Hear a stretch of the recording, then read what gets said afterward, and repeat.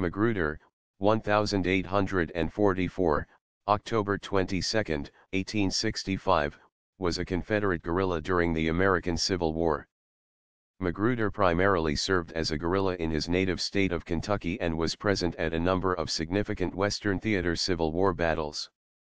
Magruder originally enlisted in the Confederate States Army and served under General Simon Bolivar Buckner. Magruder was present at the Battle of Fort Donelson, where he was captured with 13,000 of his fellow Confederate soldiers.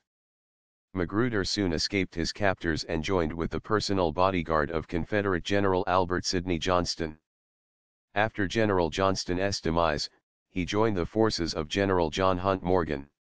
After the war, Magruder was executed by the U.S. 18th Infantry Regiment in Louisville for his actions as a Confederate guerrilla.